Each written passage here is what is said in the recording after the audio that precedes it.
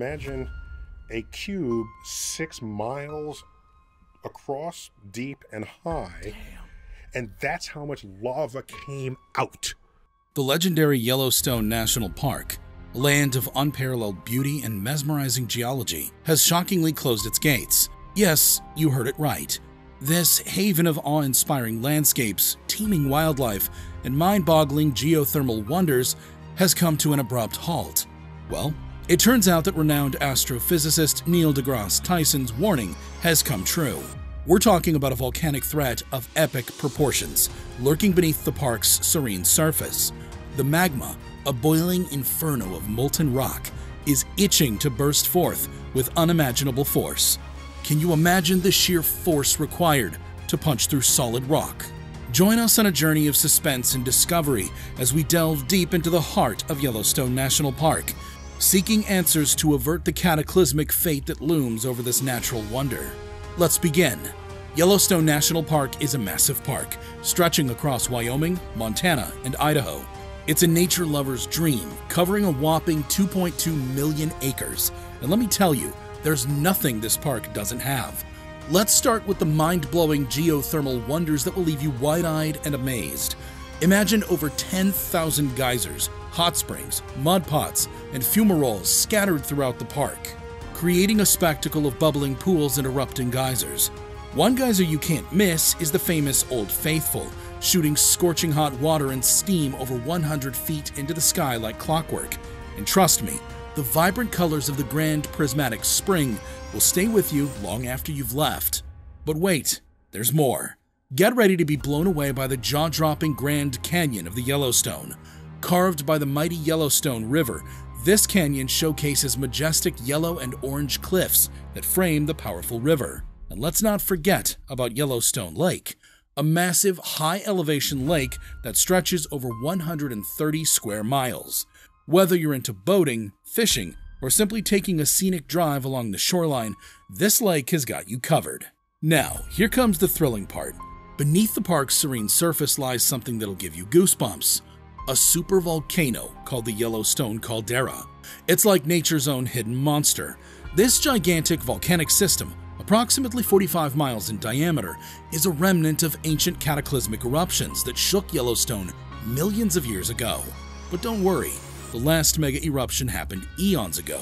However, the park still experiences small earthquakes, ground tremors, and bubbling geothermal activity, signs that the supervolcano isn't completely asleep. That's where the brave scientists come in.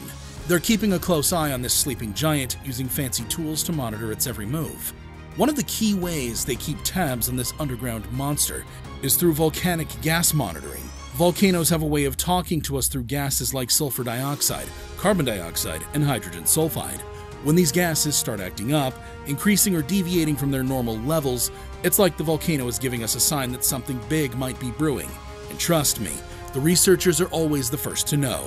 They're like the volcano's personal therapists, analyzing its behavior and trying to keep it calm. But how do they do it? Well, it's a team effort. They gather data from seismometers, those nifty instruments that detect even the tiniest earthquakes and ground tremors caused by volcanic activity. They also use GPS instruments to track any subtle shifts in the Earth's surface. It's like playing detective, following the clues left by the sneaky magma beneath our feet. And let's not forget the gas monitoring stations strategically placed throughout Yellowstone. These stations sniff out the gases emitted by the supervolcano, analyzing their composition and emission rates. It's like the volcano is letting out a big, smelly burp, and scientists are there to take note. All this data, seismic activity, ground deformation, gas emissions, is analyzed and integrated to create a comprehensive understanding of the supervolcano's behaviors. It's like piecing together a giant volcanic puzzle, trying to predict what might happen next. With these insights, scientists can provide advanced warnings and even forecast potential volcanic events. It's like having a superpower, being able to peek into the Earth's hidden secrets. Now, let's talk about what makes a supervolcano super. Astrophysicist Neil deGrasse Tyson and volcanologist Janine Krippner spilled the beans on the Star Talk podcast, and boy, did things get interesting. They explained that supervolcanoes are different from your average run-of-the-mill volcanoes because they've experienced massive eruptions in the past. We're talking eruptions so intense and colossal, they have their own special ranking on the Volcanic Explosivity Index, VEI 8. This scale measures the explosiveness and impact of volcanic eruptions, ranging from 0 to 8, with 8 being the "oh my goodness, we're all in trouble" level. You see, VEI 8 eruptions are no joke. They involve enormous amounts of magma, towering eruption clouds, and a mind-boggling volume of volcanic material being spewed into the sky. It's like nature's fireworks on steroids.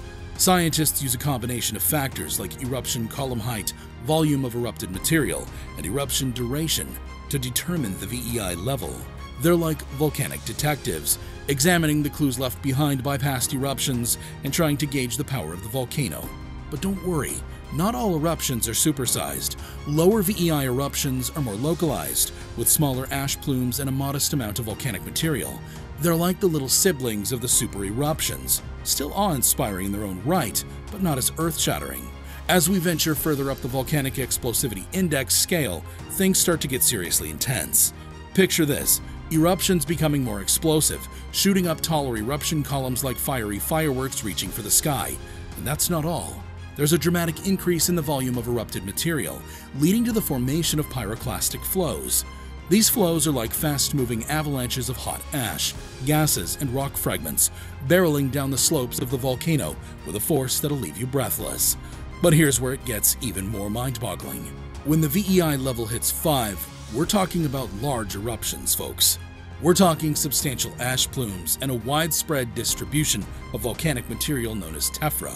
The impacts extend far beyond the immediate vicinity of the volcano, affecting a large area surrounding it. Think disruptions to transportation, infrastructure, and the environment. It's like Mother Nature herself is throwing a wild party, and everyone in the neighborhood is invited, whether they like it or not. But brace yourselves, because we're about to enter the realm of the super eruptions, VEI 6 to 8. These are the granddaddies of volcanic catastrophes, the stuff of legends. Imagine colossal eruption columns that reach the stratosphere, towering above the clouds like angry giants awakening from their slumber. The volume of erupted material is absolutely mind-boggling, and the effects go beyond regional. They're global. We're talking climate patterns being disrupted, environmental havoc being wreaked, and society being left in awe of the immense power of Mother Earth. That's why having something like the Volcanic Explosivity Index is absolutely crucial. It helps scientists categorize and compare volcanic eruptions based on their explosiveness, giving them a better understanding of the potential hazards and impacts. It's like having a playbook for disaster preparedness, allowing us to assess risks and come up with strategies to mitigate the destructive forces of nature in volcanic regions around the world. So kudos to the scientists who tirelessly study these volcanoes, keeping us one step ahead of the game. Now, let's dive into the terrifying realm of super eruptions, shall we? Astrophysicist Neil deGrasse Tyson and volcanologist Janine Krippner are here to guide us through this treacherous territory. They revealed that triggering a super eruption is no small feat. It requires an immense buildup of magma in a single location, like a pressure cooker ready to blow. This process takes time, folks. Lots and lots of time. We're talking about a prolonged period of magma accumulation beneath the Earth's surface, slowly but surely reaching a critical point. But here's the kicker. Tyson and Krippner dropped a bombshell. They discovered that for an eruption to occur, a higher proportion of liquid magma is necessary. And guess what? Beneath Yellowstone, the infamous supervolcano, they found that the liquid magma threshold is already over half of what's needed. Yikes. It's like the volcano is giving us a not-so-subtle warning, saying, "Watch out, folks, I'm getting ready to unleash some serious mayhem." And when a super eruption happens, oh boy, does it make an impact.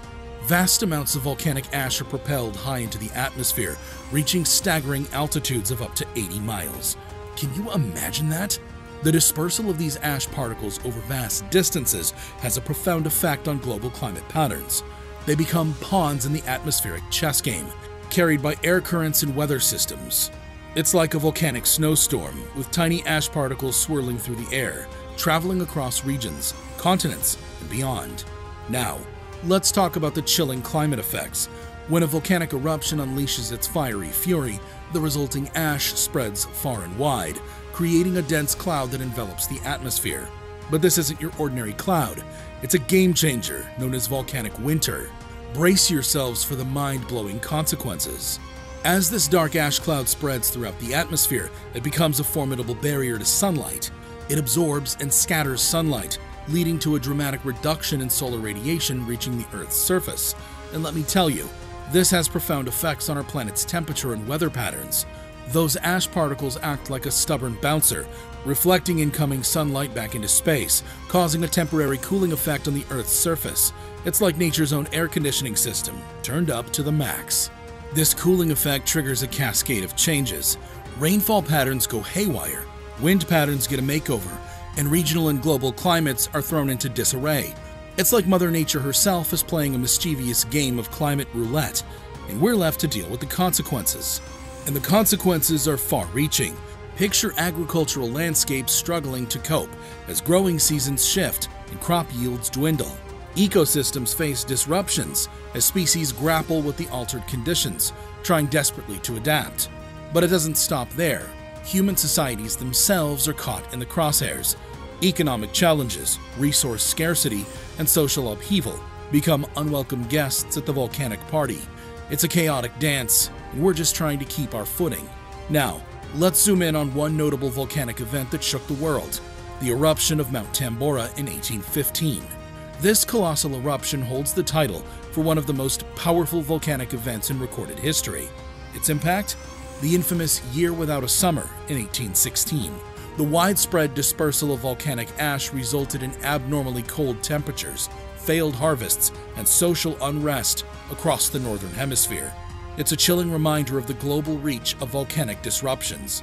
But there's more to the story, as our intrepid experts Neil deGrasse Tyson and Janine Krippner reveal. Volcanic ash wreaks havoc on air travel as well. They emphasize the dangers posed to aircraft engines and flight operations when faced with this gritty adversary. Flying through volcanic ash is a risky business, my friends. Those tiny abrasive particles can damage engines and impair visibility, creating a sky-high danger zone for pilots and passengers alike. It's a vivid reminder of the importance of monitoring volcanic activity and issuing timely flight advisories during eruptions. And now, let's shine a spotlight on the heroes behind the scenes: the Yellowstone Volcano Observatory. Led by the United States Geological Survey, the University of Utah, and the National Park Service, this observatory serves as the guardian of the Yellowstone supervolcano. They tirelessly monitor and study its activity, using a wide range of techniques, from ground deformation measurements to satellite imagery analysis and thermal monitoring. It's like a volcanic detective squad, always on the lookout for signs of trouble beneath the Earth's surface. But fear not, my fellow adventurers. Despite the media's tendency to sensationalize the risks associated with Yellowstone's eruption, the scientific community remains committed to providing accurate information and ensuring public safety. Rest assured, the collaborative efforts and international cooperation involved in monitoring Yellowstone leave little room for government secrecy. When it comes to imminent eruptions, all hands are on deck, and information is shared openly. That pretty much wraps this video up, guys. Thanks for watching. So, do you think we'll be able to catch the Yellowstone volcano's potential eruption before it wreaks havoc? Share with us in the comments below. Make sure you subscribe to this channel with a bell notification if you enjoy watching our content. We upload some awesome stuff here, which you will most certainly enjoy. Hit a like on this video and leave a comment below. See you guys in the next one.